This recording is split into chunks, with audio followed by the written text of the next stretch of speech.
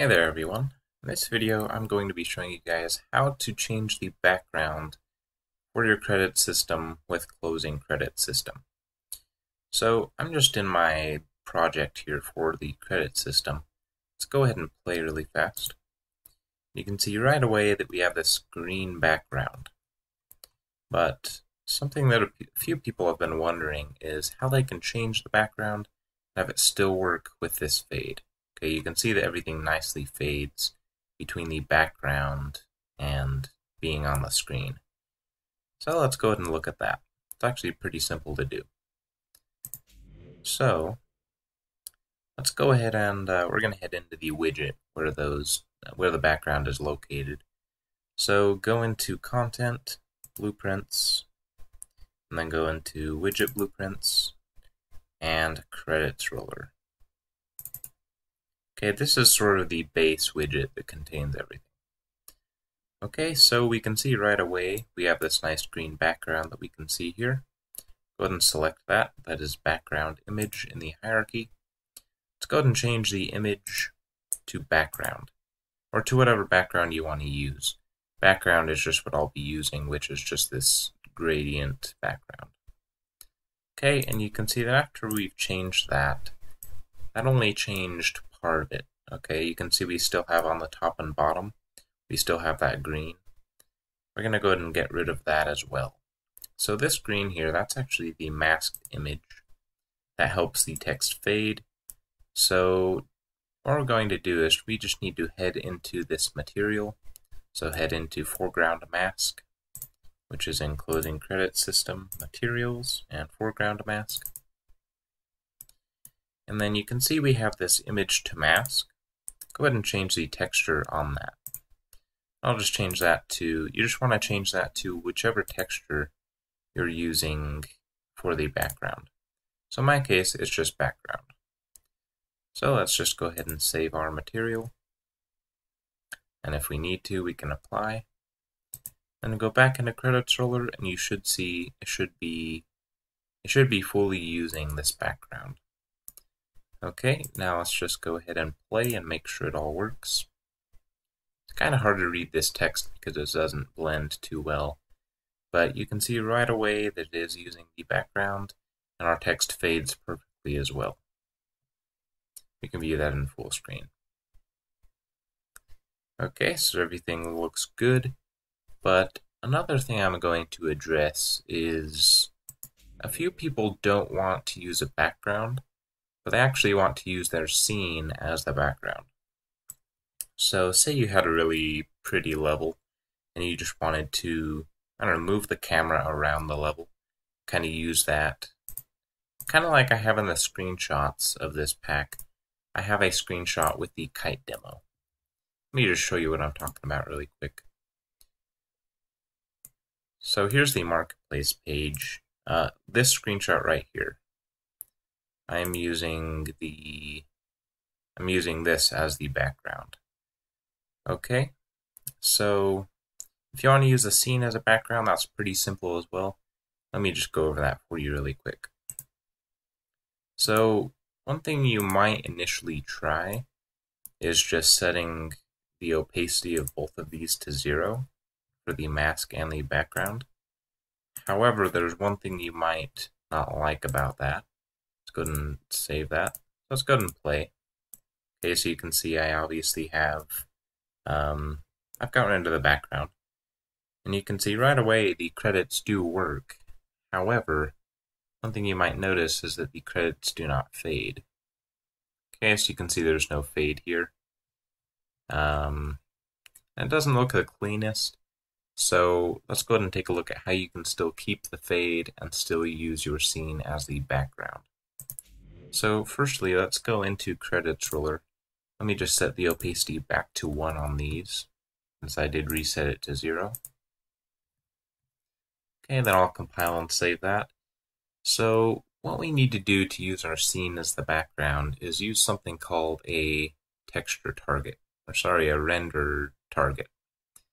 Okay, so let's go ahead and create that. Essentially what a render target is a camera that outputs itself to a material.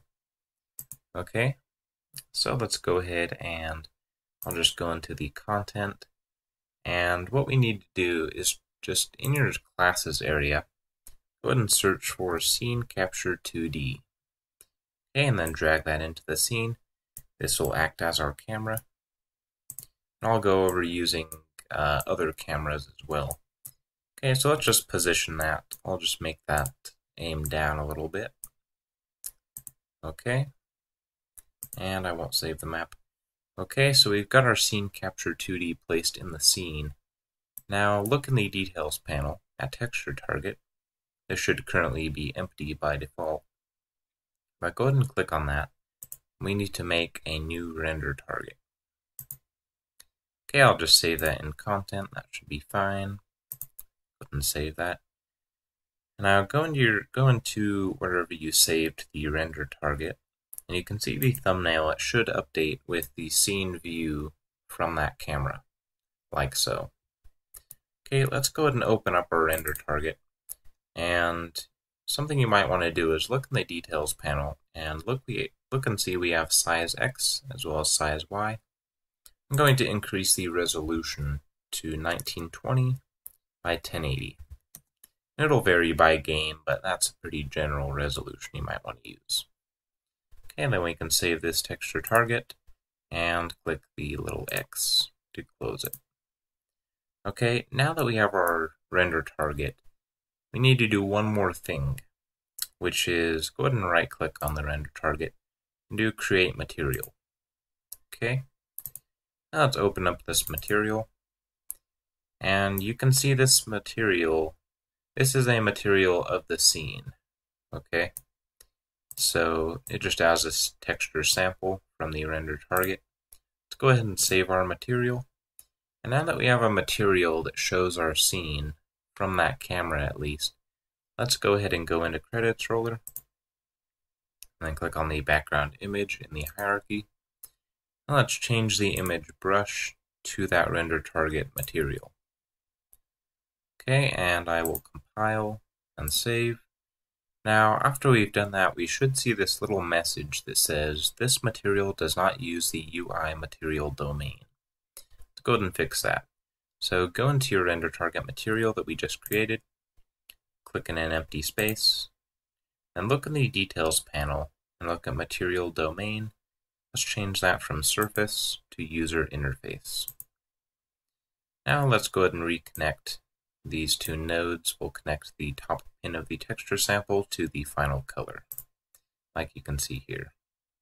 Now let's save and apply our material. You can see our material does indeed use the scene.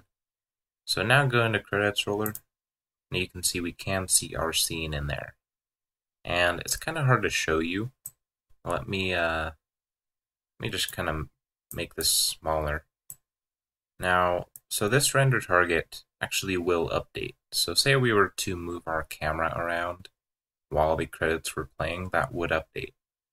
Okay, let's go ahead and just move this. Yeah, so as you can see, it does update with the scene, which is what we want.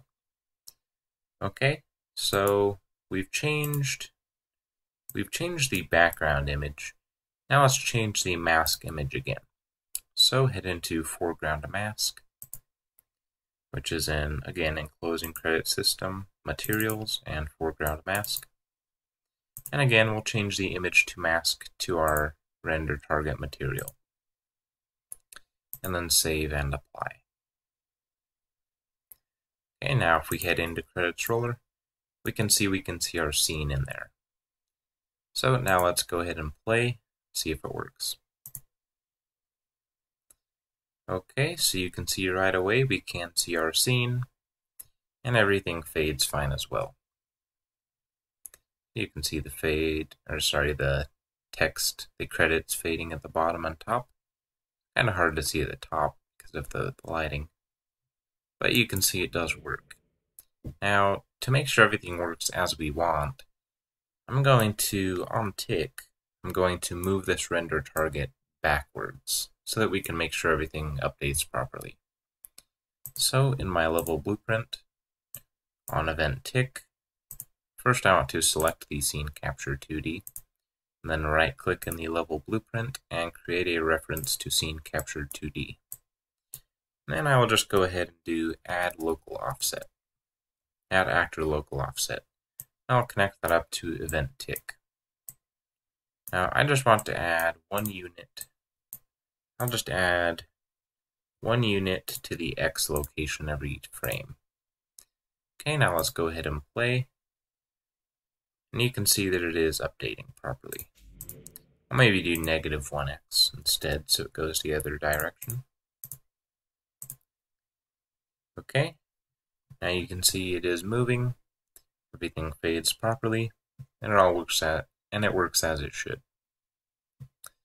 Now, one thing about using render targets is that, say you had, say you wanted to display, instead of displaying the render target, you wanted to, say, show the character's point of view. All you would need to do for that is just attach a render target or a scene capture 2D to your character, wherever the camera location is. Okay, and you can also change the capture source. Instead of doing scene color, we can do final color, which has post-processing, which you can see looks a little bit differently just because of the post-processing. You'll probably want to use final color on your render target or on your scene capture 2D, but that is all you need to do to change the background image or use a quote transparent image, I guess you could say, because really what we're doing is we just have a background of our scene.